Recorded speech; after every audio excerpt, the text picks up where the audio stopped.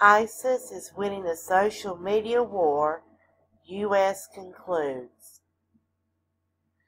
This is from an internal State Department assessment, and it really says a lot about the media campaign from ISIS and the media campaign of the countries that are fighting ISIS. And basically, it goes on to say that this blunt assessment comes amid broader criticism that the military campaign against the Islamic State is flagging.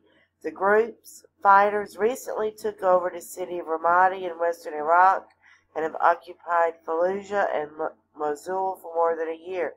State Department officials have repeatedly said that counter-messaging the Islamic State is one of the pillars on the strategy to defeat the group, but Obama administration officials have acknowledged in the past that the group was far more nimble in spreading the message than the United States is in blunting it. In other words, they're more successful in getting their message out than the United States and other Western countries are. They go on to say that one way that you can counter that is to have a central group over there headquartered in the Middle East to counter that with someone that represents all of the allied nations as well as other Middle Eastern nations there. But they do admit that even this will have its issues. Well, I will say that I do not believe that enough has been done to combat this ISIS, ISIL, however you want to say it.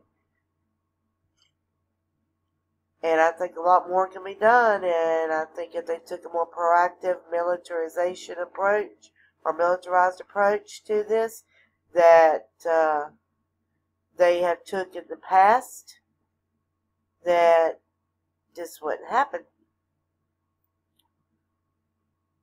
I mean, can you imagine if we had treated Germany the same way we're treating ISIS back in World War II? We'd all be speaking German by now. Well, that's just my 2 cents worth. Anyway, thank you for watching my video. I'll leave the link for the article in the description. God bless.